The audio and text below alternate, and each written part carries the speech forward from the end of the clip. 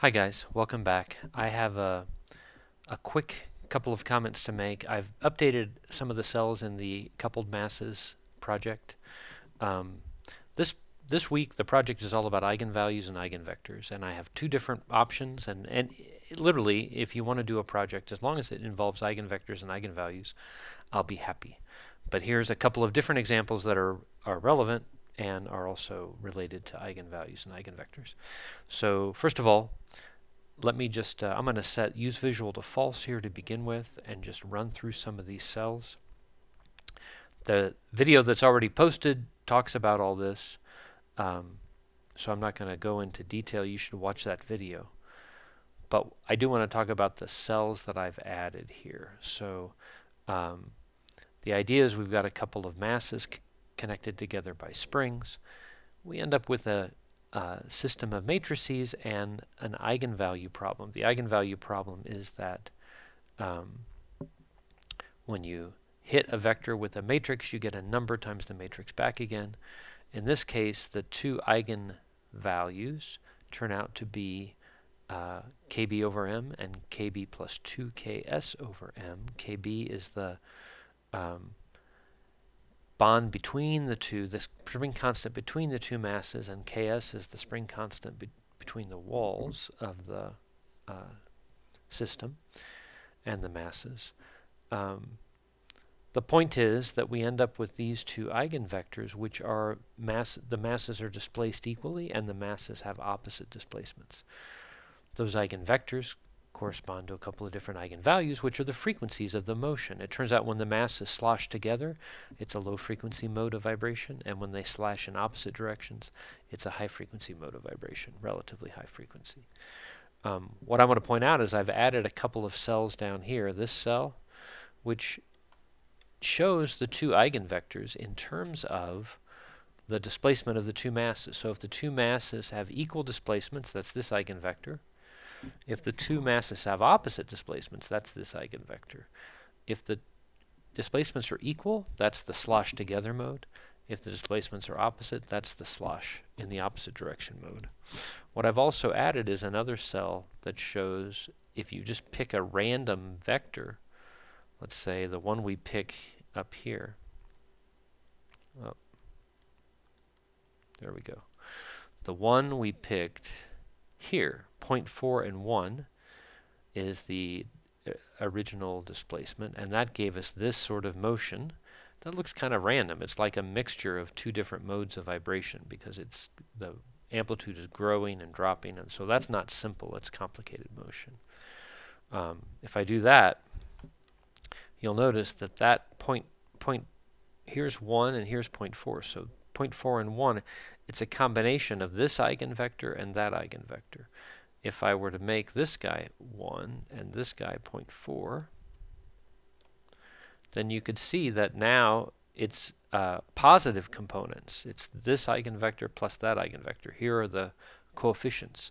This much of eigenvector 1, which is that guy, and that much of eigenvector 0, which is that guy. So that's the total displacement. Of course, I didn't have that. I had this was 0.4 and this was 1. And so in that case, I have a negative of the eigenvector 0 and a positive part. So here's the positive part of eigenvector 1. There's the negative part of eigenvector 0. You can see how that goes. This is the analytical solution. Notice, I just want to look at this. I calculate the dot product between eigenvector 0 and this initial x. I get a coefficient. I calculate the dot product of the second eigenvector with x, and I get the other coefficient. So this is how you calculate the contribution of a particular eigenvector toward some arbitrary displacement. And so this tells us how much of each of the two eigenvectors we end up with. I use those same two coefficients here to construct the analytical solution. It's C0 times eigenvector 0 times the cosine of omega 0 times t plus C1 times eigenvector 1 plus the cosine of omega 1 times t. So that's how that is constructed analytically. And you'll notice, let's see, let's make this a little bit smaller. That solution is exactly the same thing we had here, right? So that's not a surprise. What's interesting is if I set the initial condition to match the eigenvector, let's say I make them equal displacements, 0.4, 0.4. Notice now I'm lined up directly along an eigenvector. There's no component in this eigenvector direction. Notice C0 is 0, C1 is finite. And if I plot that, this becomes a beautiful, pure cosine. So it's a nice, easy to see cosine.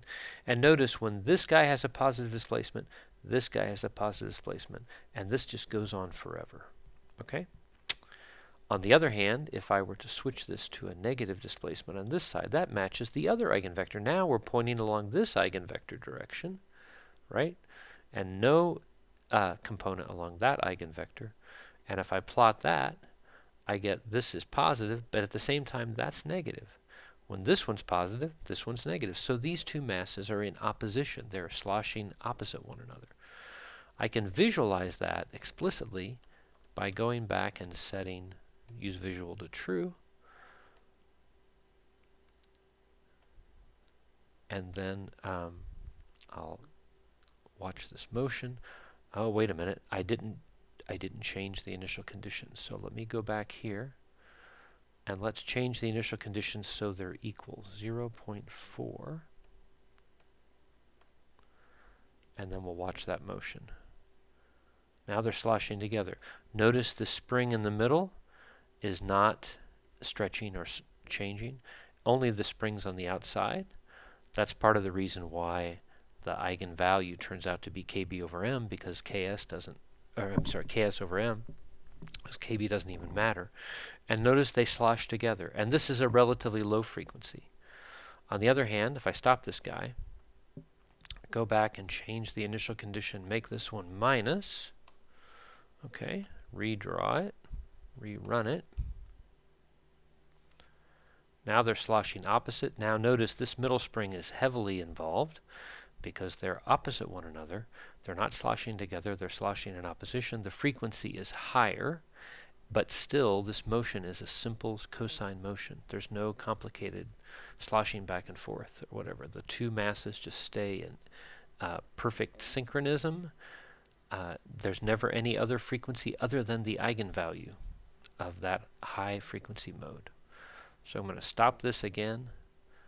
I'm going to change this back to false. Right? I'm going to run the whole thing. Run all. And then what I want to point out, oh, now notice that I've got a nice cosine. That fit is perfect. Okay.